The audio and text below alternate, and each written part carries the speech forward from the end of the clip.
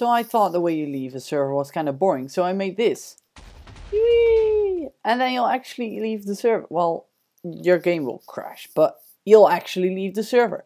So I've got Notch here to demonstrate for me how this looks from the outside. And there he goes. Now this may not actually be Notch, but I guess you get the idea. So here's how it works.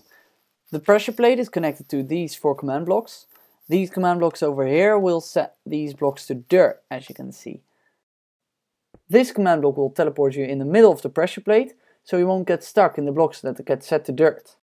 And the last command block will set a block over there to a mob spawner that will crash your game when you get too close to the spawner.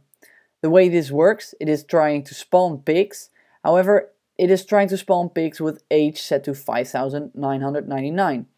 When you use it like this, it will be attack short, though pigs should have attack int. When they have attack short, Minecraft will crash. Go home Minecraft, you're drunk. Anyway, these repeaters make sure the signal gets a bit longer. Then over here is a clock that spawns a lot of creepers with a huge explosion radius, though as long as your game rule mob griefing is set to false, it will not damage your world.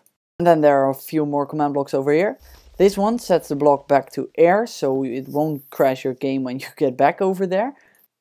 And these command blocks set the dirt back to air, so you can get back in.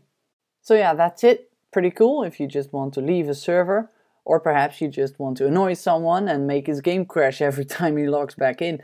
Anyway, I hope you all enjoyed this video, and of course, thanks for watching.